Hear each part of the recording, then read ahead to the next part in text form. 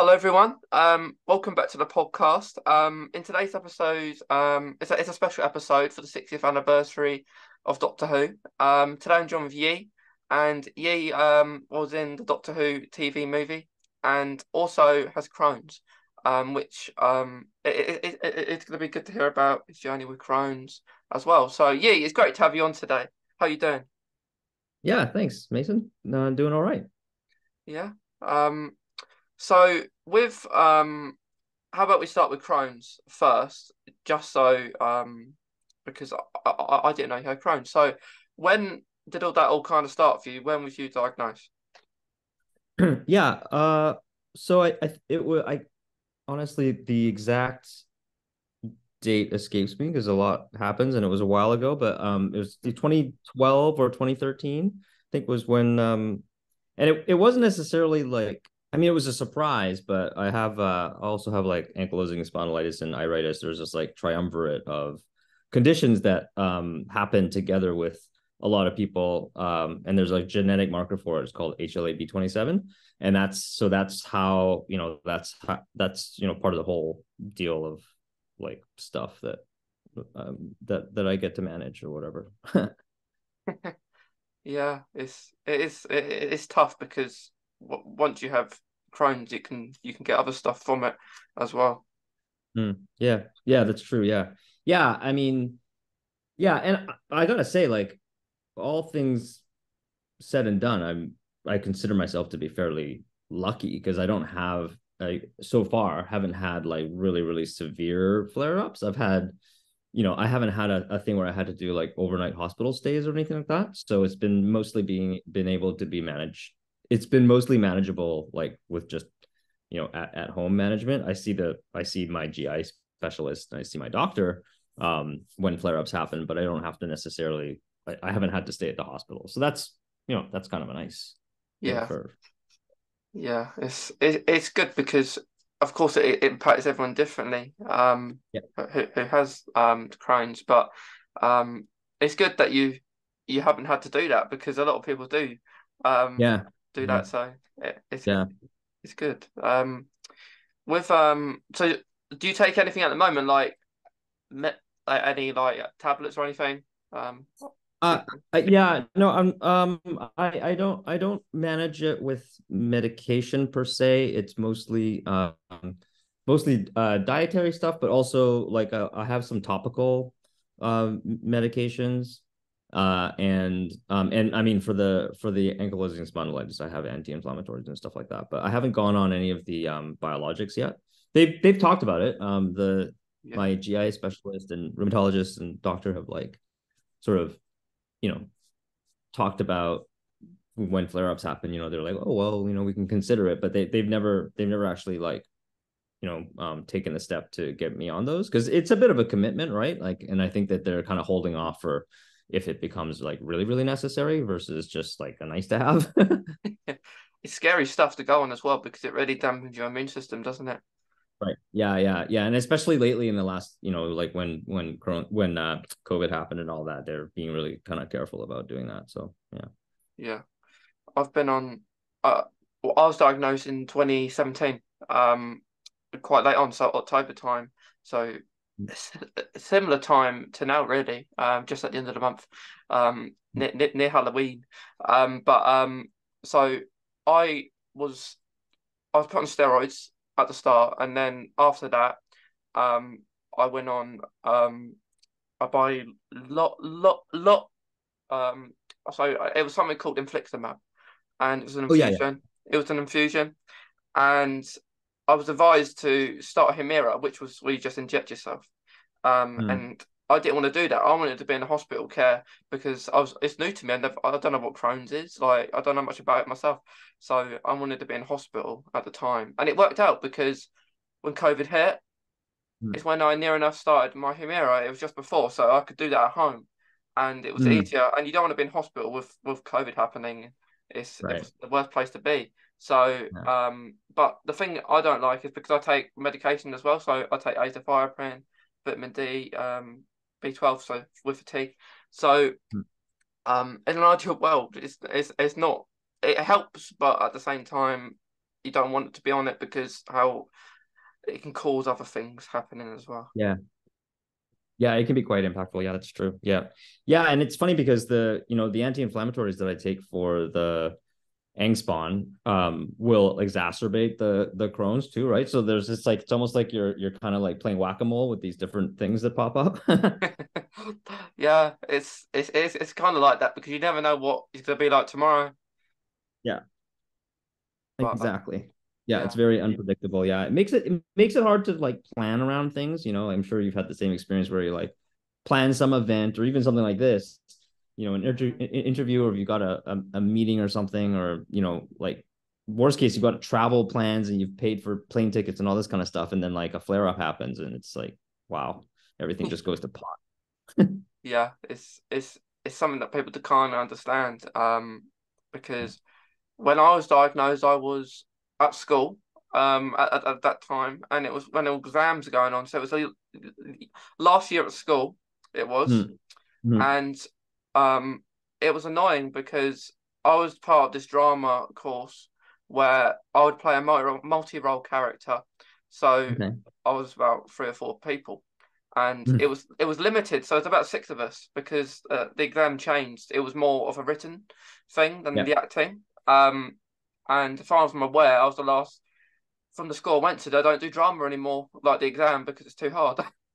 Okay. Uh, Right. Yeah. Yeah. but so they were really understanding, but the annoying thing is that I'd say I was one of the most crucial parts because I played more than one character. So um, it was hard. It wasn't an ideal time to get diagnosed, especially with something that you had no idea what it was in the first place. So Right.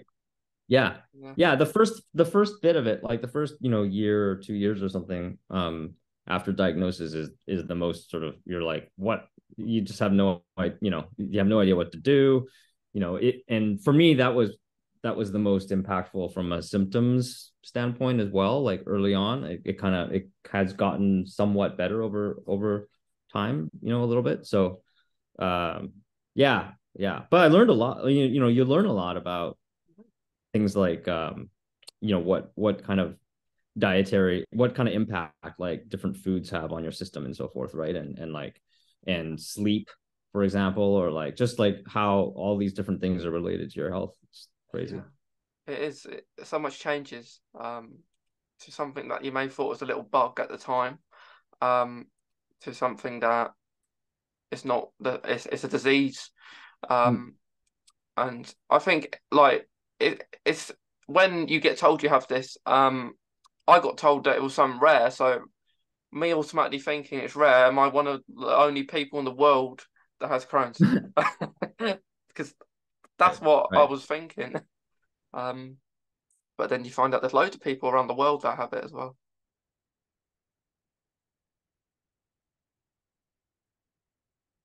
Is that you can find a community of folks who even if something is like relatively rare in the like greater population, you can definitely like find a community and find some support or whatever, right?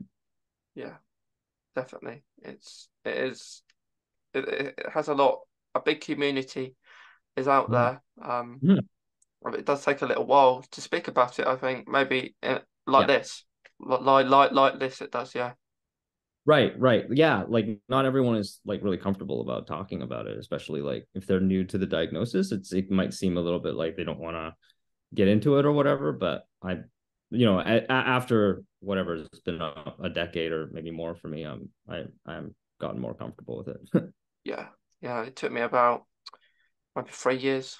As soon as Yeah. COVID happened, I thought I'll go talk about it because I'm bored. I'm bored at home, can't go Yeah. out. And like in a way, I felt it, it's a way that people who were locked in could relate to people maybe like me and you that Hmm. have these. You can't go out, and people how it affected people's mental health who maybe don't have Crohn's or a chronic illness. They might Yeah. relate in a way where they're isolated. Yeah. Yeah. Well, I mean, that one of the silver linings about the pandemic was that it really put a highlight on mental health issues and how important and core mental health issues are for everybody. We just hadn't, when I was growing up, you didn't you didn't talk about neurodivergence. You didn't get diagnoses for things. You didn't have individualized education plans. You didn't have any of that stuff. And like I had undiagnosed like anxiety and OCD for like, decades. Some pretty bad decisions based on the fact that I really didn't understand what was going on with my own brain, right? And whereas it's getting better now, like now people are able to at least kind of talk about it more, and I think that is in part due to the pandemic, where it's like even if you didn't have any kind of genetic predisposition or you didn't have any kind of like diagnosable sort of mental health issues, the pandemic kind of made that true for like pretty much everyone, right? Like it's like if you didn't have anxiety before the pandemic, you had it after. Yeah, I completely agree, and I think you find if you have a chronic illness like Crohn's, you're not just going to have Crohn's. You end up having something else. It might be beforehand or afterwards, but Yeah, I find very rare people that have had say autism and Crohn's, or they have some sort of neurodivergent. And yeah, when I was younger, those words weren't even used, like yeah, neurodivergent and stuff like that. And it's a complicated word too because it means so many different things. It's like a bracket of all these different things, like dyspraxia, ADHD, autism. So it's yeah. crazy. Yeah, yeah.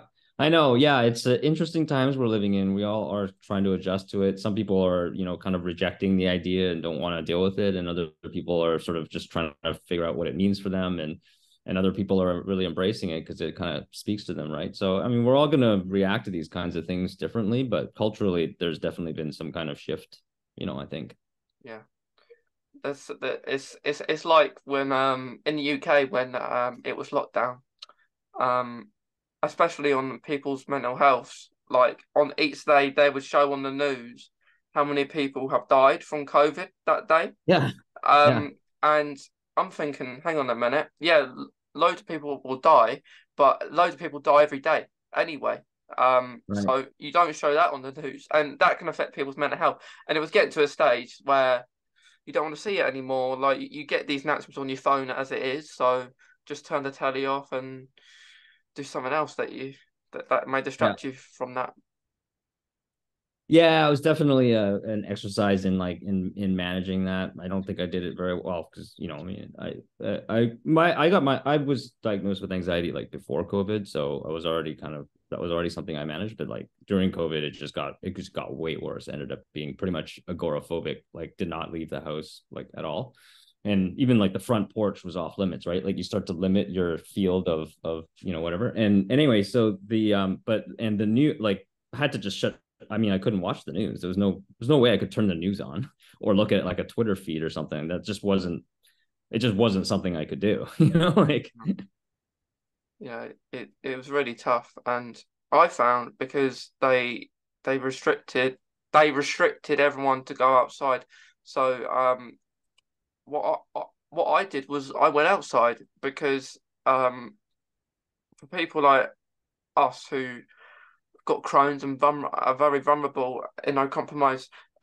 I felt, hang on a minute, no everyone's going to be inside, so this is the best opportunity for me to go outside where everyone's inside. So I think that's what they should have done. They should have allowed everyone who was vulnerable in that high category to go outside right. and be outside while everyone else is inside, because that's even more isolating to be Yeah. inside while everyone else is inside. Yeah, yeah, it's true. Yeah. I mean, yeah, there's definitely, the way that it was managed, globally in different countries and some, there was like something left to be desired, I think, and no matter which, but I mean, to the credit of, the to people who had to make those decisions, we hadn't gone through something like that before. Like the last time we had something like that was, I think, the pandemic in the 1800s, late 1800s or something, which was far more devastating because I mean, we have in terms of just sheer numbers because we do have, we had the vaccines and whatnot, right? So I mean, I think overall, I know it was terrible and I hated it, and I wish it never happened, but we fared pretty well, all things considered, you know, like Yeah, we did all right. But I think the thing to remember is that now it looks like it's all been forgotten about, hasn't it? right. Like it's almost like it's been a dream. Yeah. Like we fast traveled in time. Yeah. We fast traveled in the TARDIS, and it's not there anymore. And like these little things, I don't know if you picked them up as well, Yee, but like just like hygiene things was Mm, one of the reasons why we probably was in a pandemic in the first place. But like the hygiene for example, elevators, everyone touching mm, their hands on them. What one yeah. thing I do quite often when going to the football is I'm in the car and I'm analysing people, you know, and like so they'll go to the burger van and Mm, they'll get their burger and then they'll have the ketchup and mustard on the side. Uh, mm, put the ketchup in it, which everyone mm, has touched. yeah. Not washing that. No thoughts of washing hands beforehand or after they've done that. They eat the burger, they lick the fingers, and then Oh, that's how bugs spread. And then each person's doing that. yeah. And then I'm thinking, hang on a minute, surely this isn't. I'm not just thinking this because I've got Crohn's and I'm susceptible to maybe catching other things and getting ill maybe quicker or bad than Mm, everyone else. And I'm thinking, hang on a minute, even if I didn't have Crohn's, I would still be wary of that kind of stuff, still wash my hands. I don't know if yeah. you're like that as well, but I find it bizarre.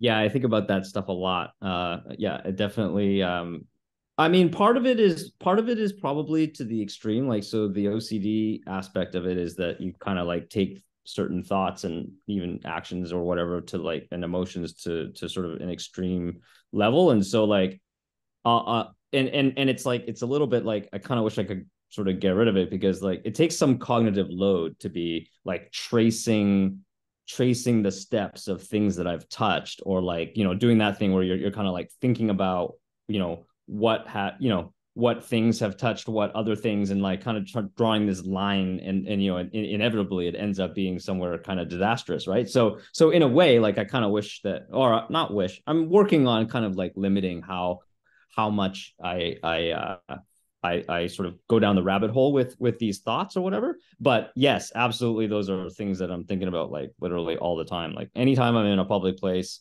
you know, I only touch doors with my elbow. I like wash the sink like faucets with soap before I wash my hands, and then I wash my hands really thoroughly, and then I wash the faucet, and then I use the paper towel to you know touch things afterwards, and like you know just very like specific sort of like routines around like hygiene. I think it's probably extreme. Like I'm guessing it's probably extreme and it's probably not all 100% necessary, but I don't see how anyone can just walk into a bathroom and touch things and not be totally freaked out. Yeah, like especially a public one. So if I go Yeah. to the toilet in a public bathroom, um, I will not use the soap, and people may look at me in there thinking, "Hang on a minute, you're not being very hygienic," and I am, but I'm just don't. Everyone's touched that tap. Everyone's touched that soap. I've got my own in my pocket. I always bring Right.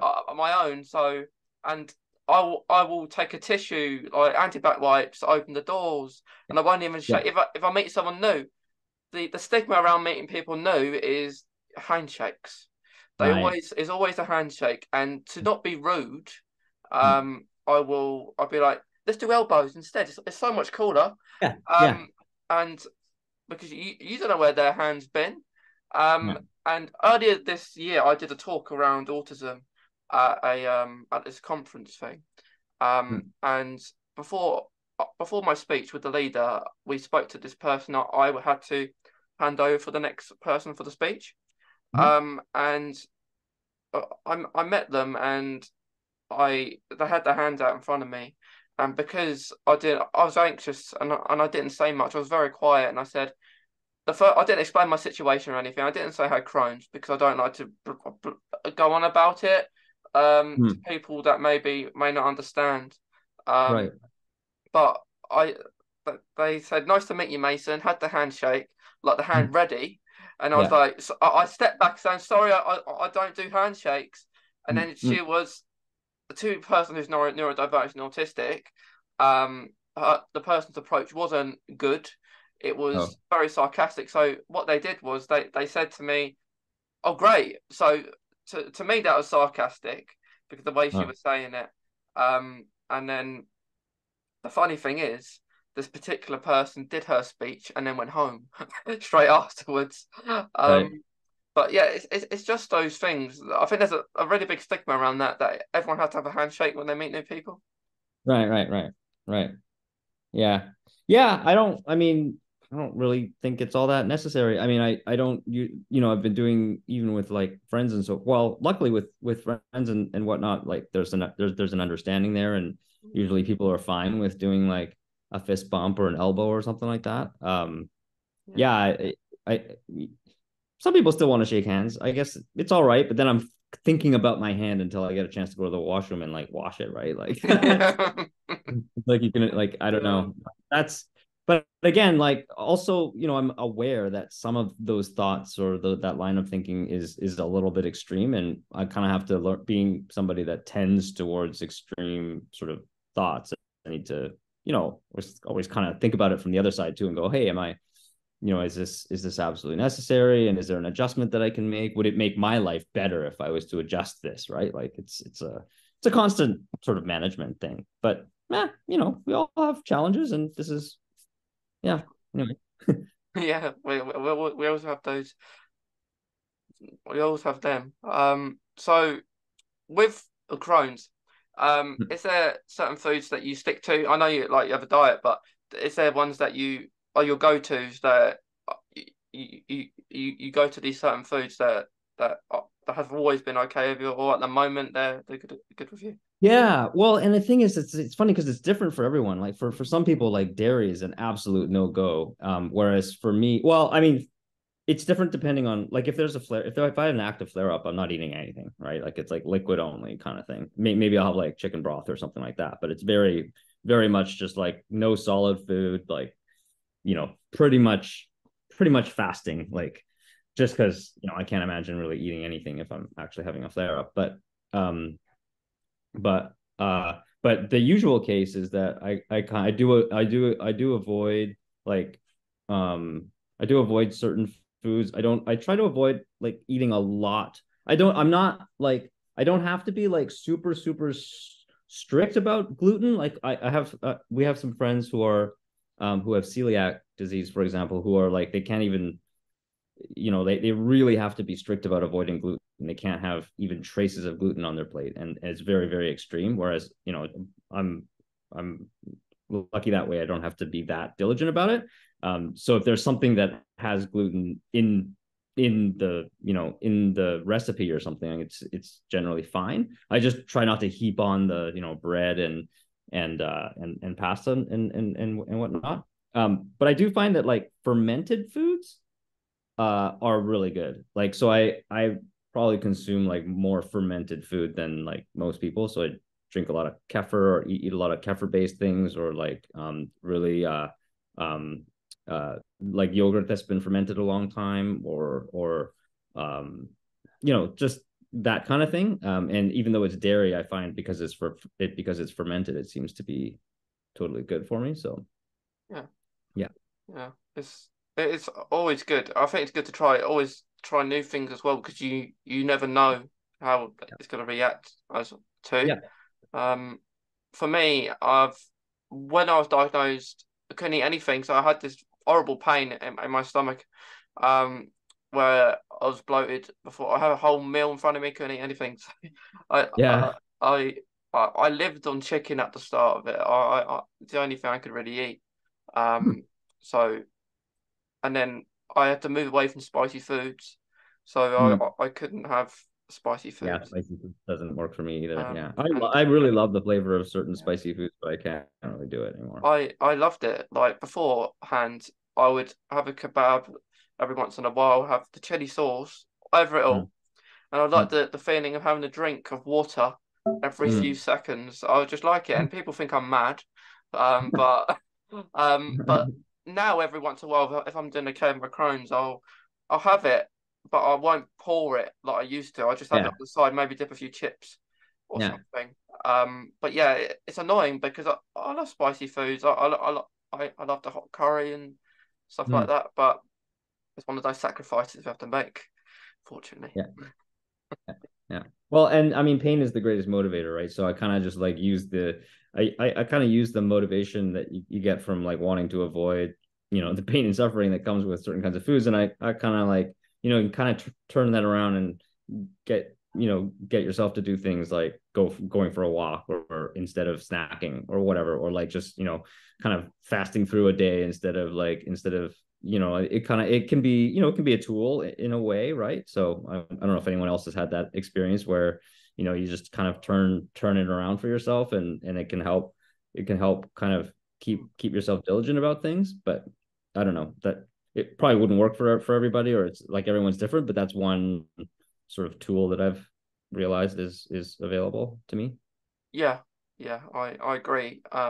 Drink wise, I can't have caffeine, so I have to have stuff that's decaffeinated. So, well, whenever I go into a coffee shop, I'm always asking, no decaf.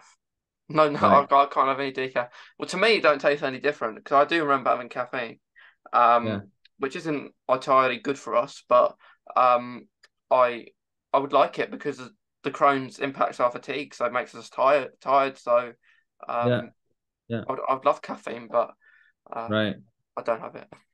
It's funny. I've had an opposite. So everybody's different, right? Like I had the opposite thing where caffeine seems to be okay for me. Like I can still drink coffee and tea and whatnot. But after in the afternoon, that doesn't work because it messes up with my sleep or whatever. And if I try to drink decaf, that messes up my stomach. Like that causes Mhm. issues for me, right? Like which is it's kind of like the opposite, which is weird because I guess everyone's different. But yeah, like but I mean, I think what's common here is that you're like paying attention, right? Like to what you're putting in your body and what foods are work for you and what so you almost become an expert in your own sort of like your dietary, like what works for your body. You become an expert in that. Whereas if you didn't have to think about it, you wouldn't think about it and you wouldn't know what to think about it really. Yeah, we have to know. We have to be like if we go for doctors or hospital appointments, we have to be the ones in charge. It's our body's our choice. Like Yep. like like when you said about you got advised to have like go on the biologics and you didn't Mm. want to do that. So that's your choice. It's no one else's choice to decide what happens to you. Yeah. Yeah. Yeah. That's a good lesson as well, right? Like to know that, you're the only person who's really going to be in charge of your own health is you. Like thinking that we could kind of like have the doctors take charge or whatever. It's not, it doesn't happen like that. They've got 100 other patients to deal with and they're not going to take charge of your health. It's just not going to happen. So No, but have you met many other people with Crohn's? Yeah. um I do know a few other people with Crohn's. Yeah, an old friend of mine. Yes, I do. I know maybe like two or three people fairly closely that have Crohn's, or maybe yeah, maybe like two, and then a couple others like not. I don't know them that well, but I know that they have Crohn's, and they're sort of associated through friends or whatever, and then a few other people with like similar but not the same, like ulcerative colitis or like celiac disease or something like that, right? Like that Yeah, are in the same kind of vein, but not really the same thing. yeah, yeah. It's good to know a few people. Yeah, Yeah, yeah, but it's good to see you doing all right at the moment with it, with your yeah. It's Crohn's. going okay right now. Yeah, knock on wood. Yeah, that's really good. So moving on to Doctor Who. Hmm. So with um who you play Chang Lee, Yeah. and leading up to this, I actually rewatched the movie today. Oh, cool. So I could I watched it once before. Mm. When I interviewed Paul McGann, Mm. a little while ago. Nice. For people listening, that'll be just be the 23rd November. But yeah. So how did that how did that all kind of start then with coming on Doctor Who? Um, yeah, they were shooting, they were planning on doing, or they'd planned on doing a series in North America for that, right? So it was like a Fox Universal BBC co-production, and they decided to film it in Vancouver.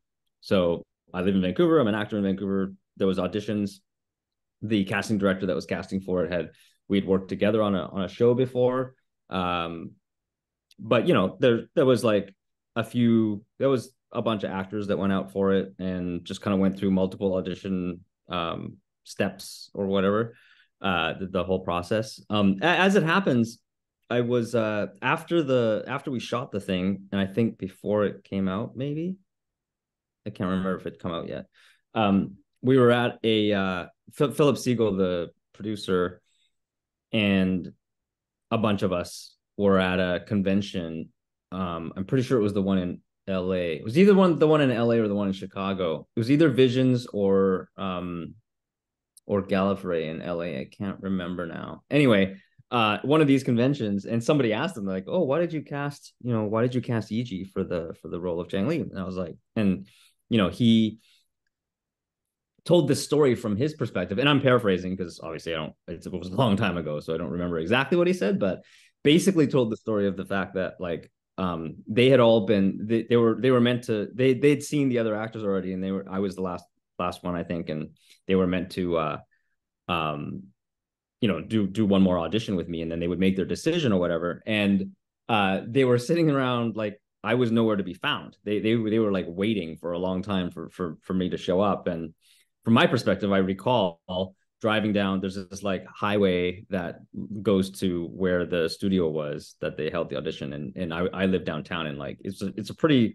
long stretch of highway that is like heavily trafficked often. And I just like was very bad at leaving myself enough time. So I was like quite late to that audition. I want to say like almost an hour late. And if you're auditioning for things, if you're an actor auditioning for things, it's like you don't do that. Like, I mean, you may as well just kiss this part goodbye if you're going to be late to an audition. You can't keep like producer. They had people from they had like network like executives and things. The director was there, the producer was there. Like you're not definitely like you're pretty much guaranteed to never ever ever be able to book a role if you're late to an audition, right? Especially to the last call back like that. Anyway, they waited around somehow for some reason, and I showed up and I did the audition. And I have no idea how the audition even went, because I'm pretty sure I was just like, oh, I blew it. Like, I'm just going to whatever. I just kind of, just did it without thinking about it really, I think, at that point. And so at the convention where Philip Siegel was talking about this event, he was like, it really seemed like he had this, like, I don't care about anything, this like, this sort of cavalier kind of attitude about everything. And that was what we wanted for Chang Lee. So we're like, this is the guy. Like, we're going to hire this. This is the right person for the role because of this cavalier attitude. And so it's kind of ironic because, as an actor, you think like, oh, if I just do this, if I just do that, if I like, there are all these things that you kind of like strive for in order to be like more successful or whatever. And nowadays that's more true, that you have some more agency over that, because you can do things like, make a production and put it up on YouTube or whatever. Or you can do social media stuff and you can kind of self-promote like a lot. But in the 90s, none of that stuff existed, right? It was like, oh, you just like take acting classes and maybe produce your own theater show or something. And it was like a lot of money to produce film, so you weren't really going to do that just to try to further your acting career, mostly, unless you had gobs of cash. Anyway, long story short, it's like you strive to do these things as an actor to further your career, and at the end of the day, it kind of boils down to luck in a way, right? Like It's like they really got the impression that I had the right attributes for the character because, like, hey, I couldn't schedule enough time to get to the studio, and I was late. Right? Like, I don't know. Anyway, I'm happy that I was. All happens by luck, and you got it. It is a lot. Yeah, it's a lot of luck. I think a lot of people have difficulty like accepting the fact that there's that their success, that luck contributes in a significant way to anyone's success, because they want to feel like they worked for it, that they quote unquote deserve it, right? Like, oh, well, I went to school for this and I worked really hard and like I deserve this. Like I made this for myself, and they can feel a sense of agency and sort of like self-empowerment out of that, which is those are all great things. But I mean, at the end of the day, like you can't count how many things that have contributed to any one person's success or failure that is actually out of their direct control, right? Like where you were born, what your relationship with your parents were, like what socioeconomic status that you were like born into, the people that you meet, the school that you went to, the circle that you hang out in, like all these things that you really didn't directly control and yet contribute in these like vastly unknowable ways to, you know, how to your prognosis in life, right? Like, Yeah. and I don't know, I think giving credit to that is, I personally, I like that in a way, right? Yeah. It's all done, I guess, how it's supposed to be. And things like Doctor Who, and it's one of those shows that I guess, like, hearing it from like actors' point of views, they, what people I spoke to before, they say it's nothing like they've been in, what, like all the other jobs as an actor. It's not like anything else that you've been in, Yeah. because it's like that long show that you could be known for being Chang Lee for, or something. Yeah. Yeah, that's really true. Actually, it's very special that way. I still get invited to conventions, and I still, you know, if I'm in the UK, I can generally get a hold of, pretty much every time I've been in the UK, I've done something with Big Finish, for example.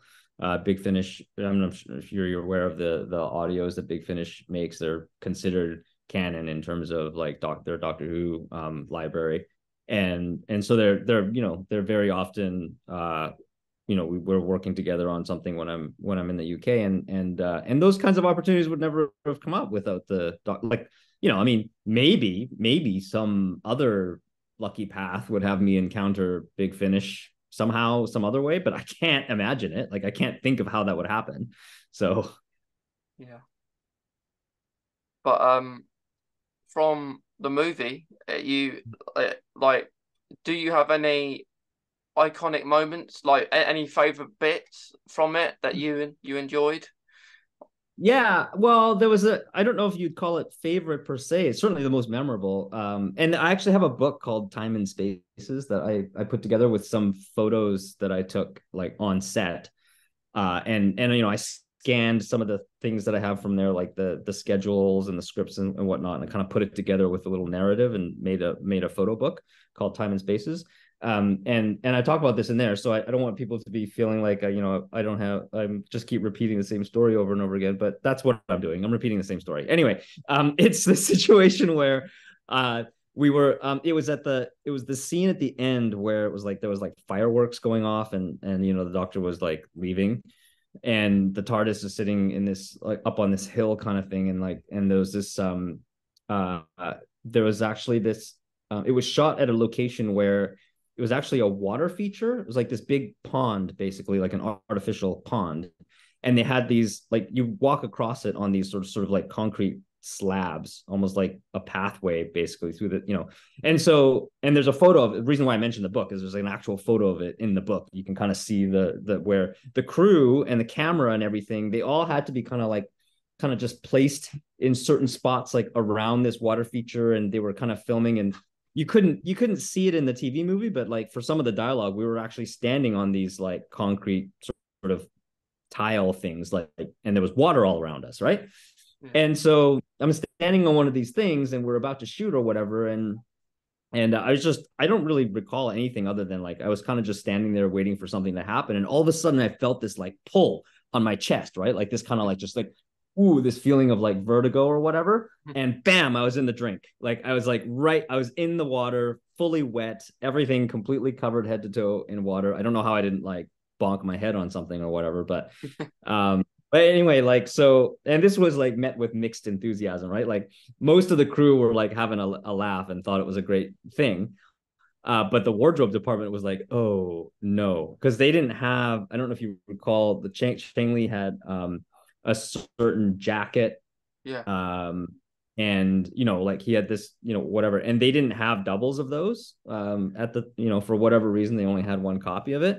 So and me, my having gotten it all wet, they just immediately had to like take all the clothes, go and like try to get them to the dryer in the wardrobe truck, dry them, get them back, and all while we're like right about to shoot. It's like they really only had like 30 seconds to kind of do final touches, and now we have to take like however many minutes to do this other thing, right? So that was pretty memorable. I don't like getting wet. I have the same reaction to water as like my cat.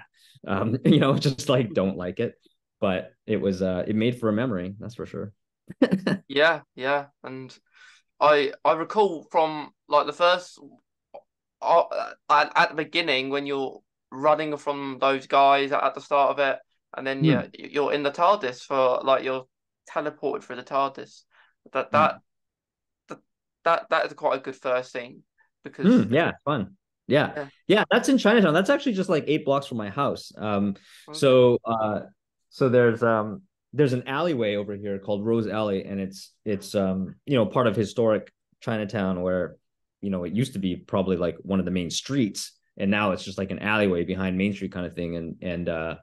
And you can visit it. Like one of the buildings that was there while we were filming is still there. And if you kind of place yourself, I tried to do this with my camera and like put some photos in the book where I kind of like overlay what it looks like today with like where the TARDIS was standing when we filmed it, for example, and then it had this false wall there, and so you can kind of see the difference of like, hey, this is what this place actually looks like, and then this is what happens after the crew got in there and like created this whole environment, right? It was really cool, and so yeah, and so it was one of those shoots where like it took a really long time and it was a lot of work, but I think at the end it turned out really, really well.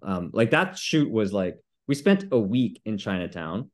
It was cold. It was like, cold, like Vancouver cold, so not like -50, but it was like pretty close to freezing. And we were outside at night. Well, not even just at night, daytime too, but it was like 18-hour days just trying to get through this all the shots in this location. They had special effects, they got fake walls put up, they cordoned off the whole neighborhood. It was a big deal. hmm, And so that week was just like it just blurred by. It was like literally like I don't know 80 hours on set, and just or more, 18 times 5, whatever, 90 hours on set that week, just cranking it through, just all so it's crazy. Well, when I was here when people are filming stuff, it's always not in the correct order. So you'll be doing mm, something like I don't know if it's like a series, you'll be doing episode 8 first, and episode yeah. 1 is later on, and you don't. It's really clever how TV works now because you'll go in one separate location, and it's almost like it's in the same location, but you're somewhere totally different for the next part or the Yeah. next scene. Yeah. Yeah, it's really neat. Yeah, that was one of the things that drew me to film and TV in the first place, is that this sort of disjunction of reality, right? Like you've got like what's actually happening and then what's happening on screen, and both of those are existing at the same time. It's pretty cool. Yeah, like what one thing I love to do, like these last 2 years, I'll go and find Doctor Who locations. Oh Um, yeah, neat. Yeah. yeah, yeah, Yeah. and I was actually like considering doing a tour. Like I haven't actually put it together yet. I don't know how it would work. People would have to travel to Vancouver, obviously, but I would do like a walking tour, because you can actually visit probably within like 2 or 3 hours. You can visit, I want to say like most, if not all, most of the sets that were used in the TV movie.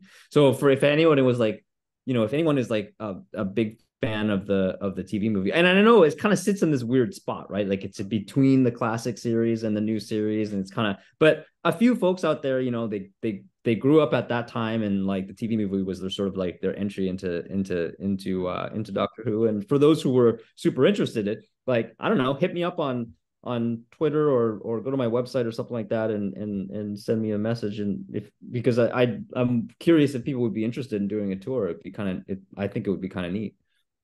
yeah, it would be nice. So, like for instance, a scene that you was in, like Mhm. like in the movie. So we talk about maybe from the first scene, from where the TARDIS was, and like I think you had, it's where the Seventh Doctor's on the floor Yeah, at the beginning. yeah, You could react that scene, yeah, um, yeah, and do a side by side photo, yeah, and yeah, like yeah, now and then. yeah. Yeah, Which that's exactly. Yeah, that's exactly. I could like people could if they wanted to, like we could take photos of people like in that exact spot. Like it's literally right there. Like it. I had dinner there like yesterday with my wife and son. Right, like it was like it's like right there. I walk by it pretty much every day.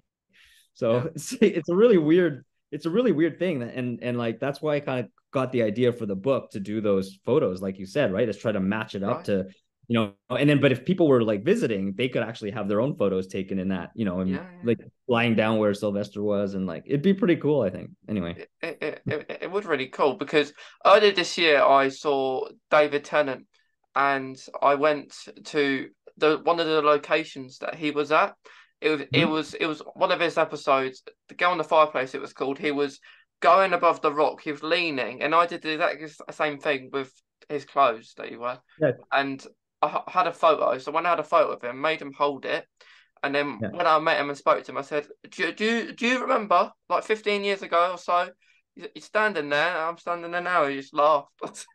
So Yeah. Right. it's quite funny when you do those kind of things because I'll do it if I go to a Doctor Who location in the UK because nowhere near where I live, but it's Cardiff and that's where Doctor Who is now. So you'll get all these different locations, Mm. which is really cool because you talk about it to people who maybe it might be at a church and they'll say, "Yeah, Doctor Who's over there," and it's very cool. It's very cool. Yeah. Neat. Neat. Yeah. It's totally fun. Yeah. Right Very on. cool.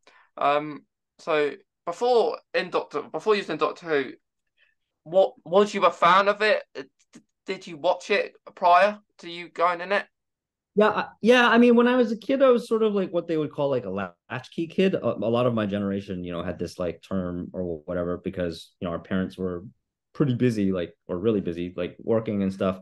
So I'd get home and basically my thing was I would, and this is not, I don't recommend this. Like lots of issues have popped up from doing this, but like I would get home from school and I would just like turn the TV on and then I'd set up like this little desk in front of in front of the couch or whatever, and I'd sit on the floor and kind of do my homework but like I'd be watching TV at the same time. I would do this like for the entire night. And because the only person around was my grandmother who didn't speak English. So I was like, for all intents and purposes, like alone.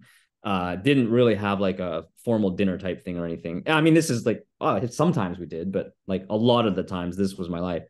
And so one of the shows that was playing, was Doctor Who. It was the Tom Baker era. Because I remember clearly the hat and the scarf and everything, and I remember but the thing is, like watching TV like that, it's like I don't have a very clear memory of any of the plots. I didn't really like get into any of the shows, but I remember all the theme songs. Like there was like Doctor Who, but then there was also like all the other ones. There's like Brady Bunch. Even like I stayed up to watch like Three's Company or like Knight Rider or like Airwolf. All these American like shows like that, and a bunch of and also some occasionally a Canadian one too. Kids shows to adult shows. I just like watched everything just kind of like just full on streamed into my brain, but I don't like super recall anything in particular. So yeah, I mean, I knew what Doctor Who was. I just wasn't necessarily like a diehard fan of any show in particular. I was more of a fan of like all like just TV in general. Yeah, and hence why you became an actor. I guess, yeah, that's probably is one of the reasons. Well, another reason too is that like I found when I was younger, I really like didn't have a lot of I didn't have a lot of awareness about my own like emotional life. I had depression. I didn't really know. And it was like felt very disconnected with my emotions. And one of the things I recall, trying to be intentional about learning more or being more aware about what's going on inside, like emotionally and mentally and whatnot. And I thought that acting was a good way to do that. Now, fast forward, you're not really learning to emote when you're an actor, like really, because nobody sits around doing that. But what you are learning to do is you're learning to you're learning to study human behavior, right? Like, and you're learning to kind of practice your empathy muscle because every time you encounter a new role or a new character, you know this because you've done some classes. Every time you encounter a new character or a new role, you're trying to figure out what it would be like to be that person in this imaginary circumstances of the scene or the script or whatever. And so you're basically putting yourself in the other person's shoes. It doesn't matter that that person is fictional. They might not be. It might be a biography about a real person. So you're empathizing. You're like putting yourself in the other person's shoes, and you're practicing this over and over again.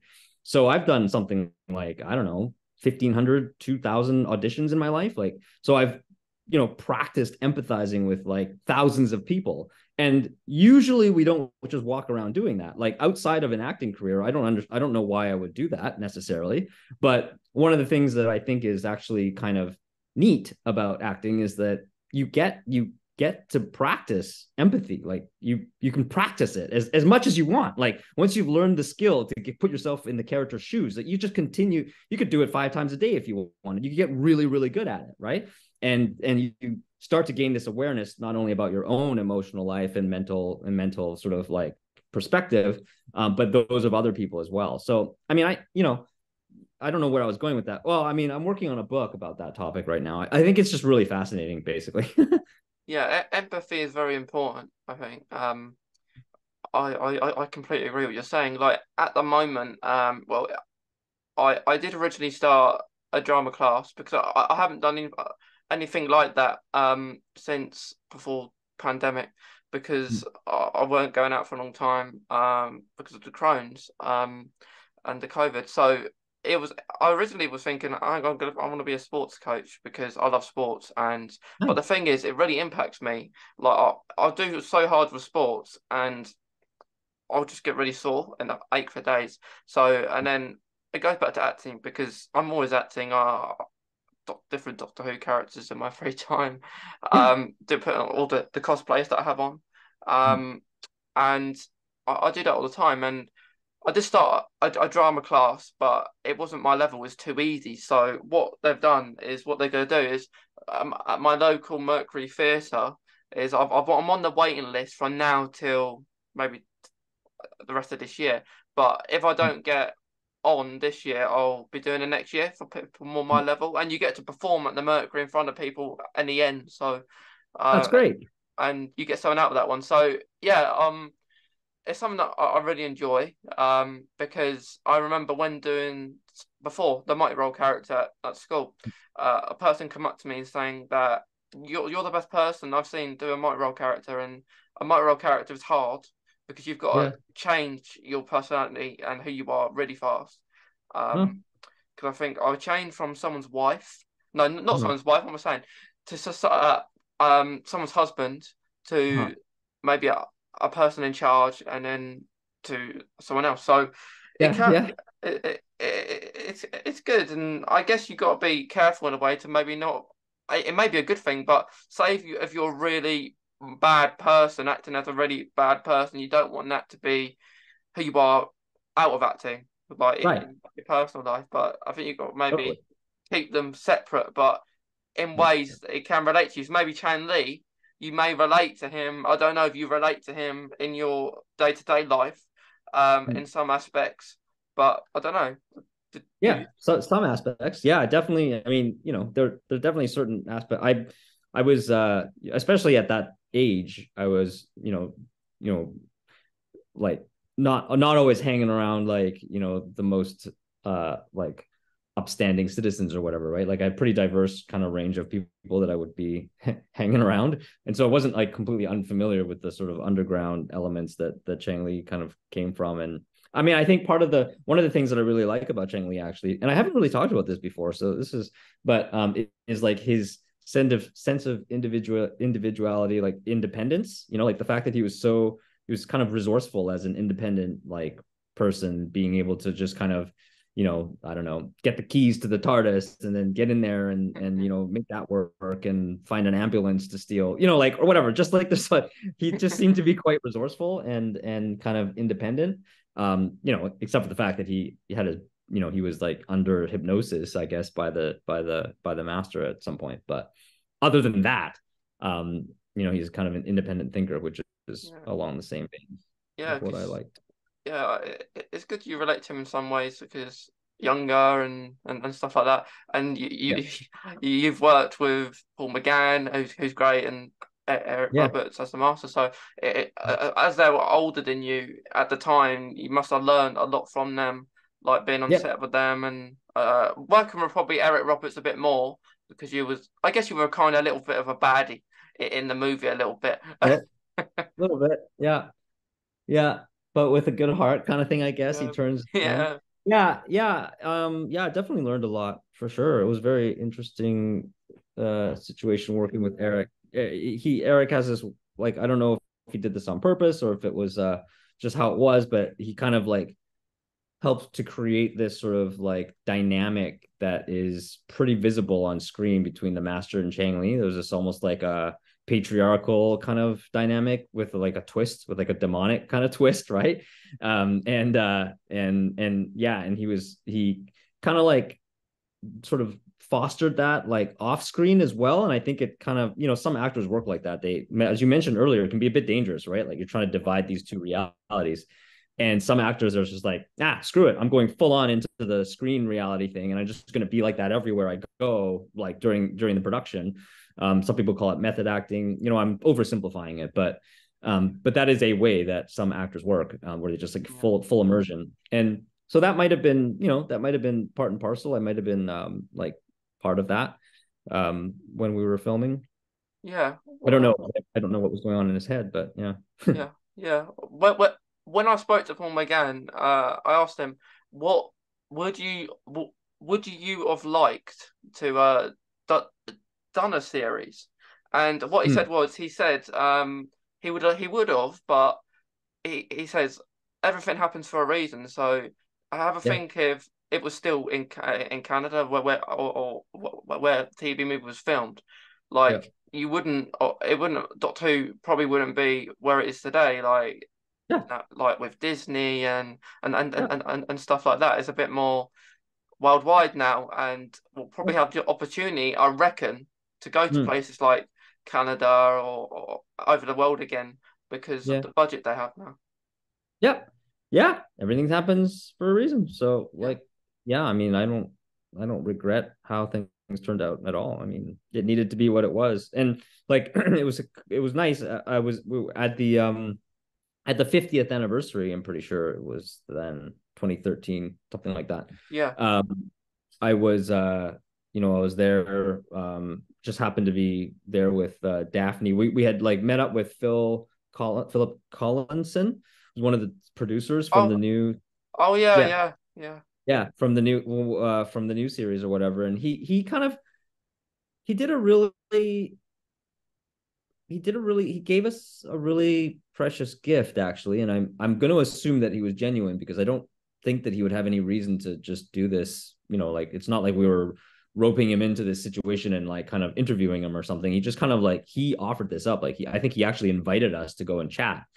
And he was like, the TV movie like was this stepping stone, right? Like when they were trying to figure out how to reintroduce the Doctor after so many years, and when they were like kind of building out the Chris Eccleston season, the first reintroduction or whatever, they wanted to take it in all these new directions or whatever. And he was like, we couldn't have done that if the TV movie didn't exist. We couldn't just go straight from Sylvester McCoy's Doctor and like just like land on Chris Eccleston. Like we couldn't make that gap unless there was something in the middle that allowed us to say, these changes happen. The Doctor, can have these intimate relationships. The Doctor can do these things. Like that, there was all these things that had like the style of it, the pace of it, all these things had changed through the TV movie, and that they like kind of leapfrogged from that in order to get to where they landed in the new series. And that kind of, and I think he actually genuinely was telling us this because he had sort of intuited that we might feel like that TV movie was like irrelevant, or that it was kind of lost to time and maybe like nobody cares about it kind of thing. But he was sort of giving us this gift and saying like, well, no, like everything that the Doctor is today is that way because there was that stepping stone, because the TV movie was made, and even though it didn't go to series, like it's part of the timeline, right? So as Paul was saying, everything happens for a reason, and apparently it happened for a reason. And it does, and it's good what happened, because we wouldn't get like what we are now. Like, who would have thought David Tennant's back as a Doctor from all these years? Like it's great. And like do you, like, from your after the TV movie, did you watch Doctor Who, like from maybe Chris Eccleston? I've definitely watched more of it, if only just to be able to have some conversations at conventions and so forth. I still haven't, like, honestly, like, because I spent so much time watching TV when I was a kid. As an adult, since I've had kids myself, I really haven't You don't have the spent any. time. Yeah, I can probably, like, really in the last, say, 20 years, I could probably count on one hand how many one what 5 fingers, how many shows I've watched. Like, I really just don't watch that much stuff. So, but I have watched a few episodes of the new series, just so I kind of have an idea of what's going on a little bit, right? And yeah, no, it's very well done.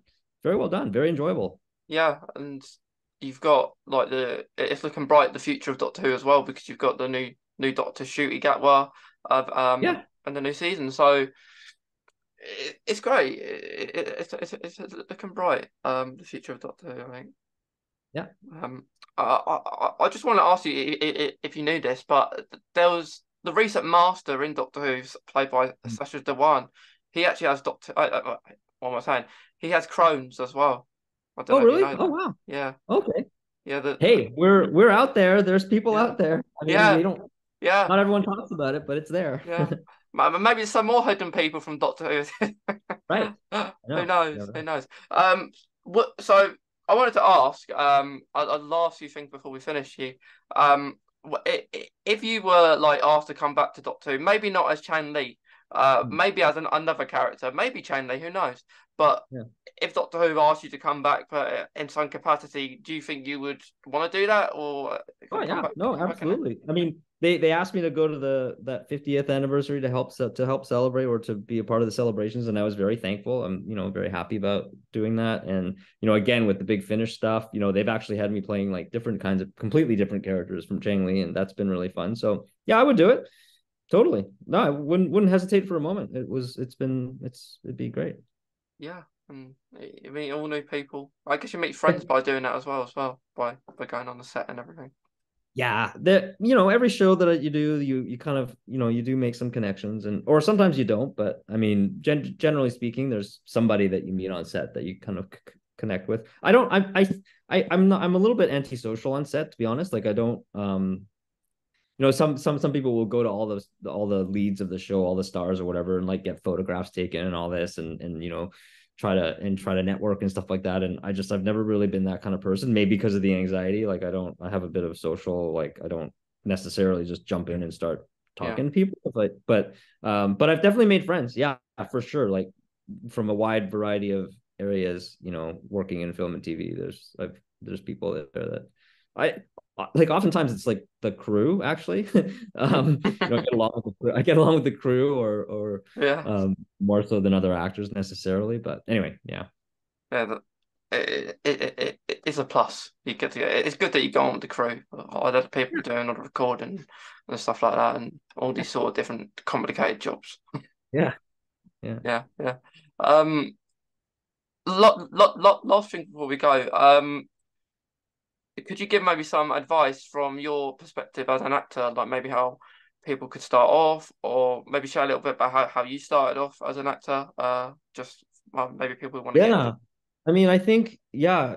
I mean, that could go on for a whole another podcast. Maybe we'll Yeah, have to skip yeah, something else. But I mean, I think the short snippet of it is, if you want to get into acting, it's about it's about um it's about just like doing it. And it doesn't mean that, like, I know that it feels like there's a gateway, like you have to audition and someone has to give you the role, but especially now more so than ever before, you can just do it. You can if you can make a podcast, you can make a YouTube channel.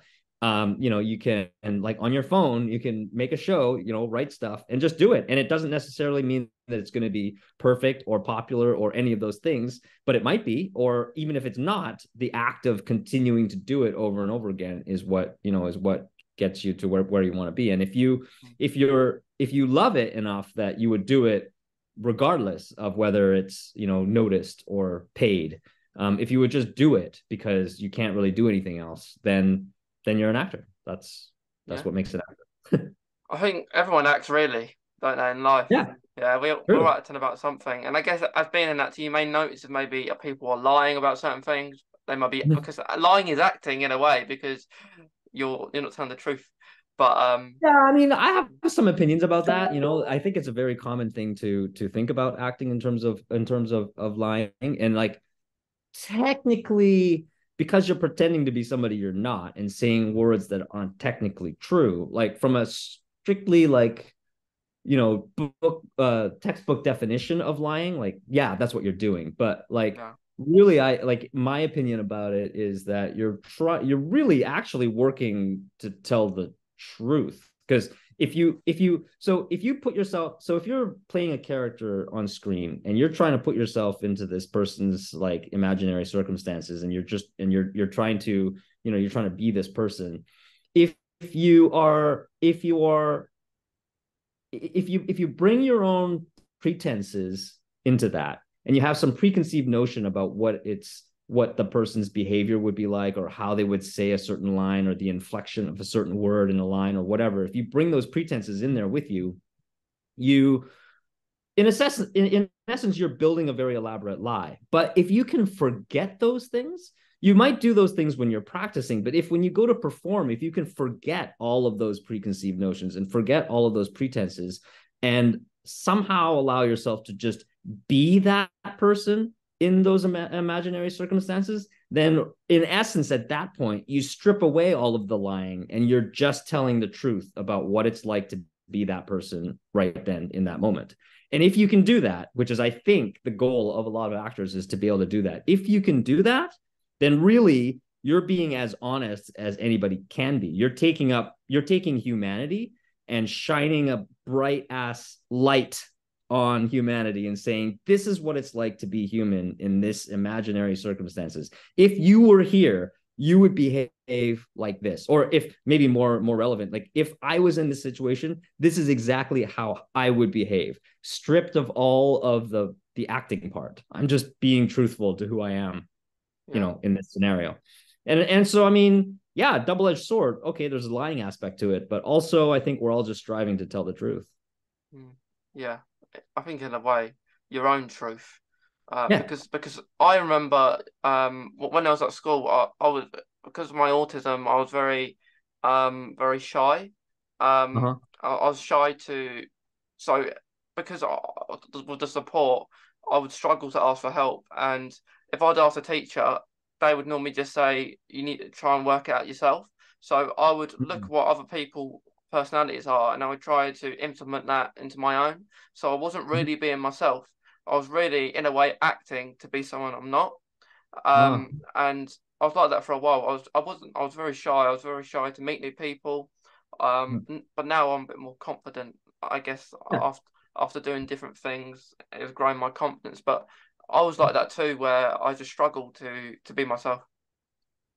Yep. And that is yeah, that's something that I think that's a struggle that we share. Yeah, Yeah. yeah, yeah. But would you mind just sharing, lastly, some more, maybe some advice about like Crohn's, from your experience, or maybe just, because as we know, it's hard to speak about. So maybe you have some advice to help other people if they're struggling. Yeah.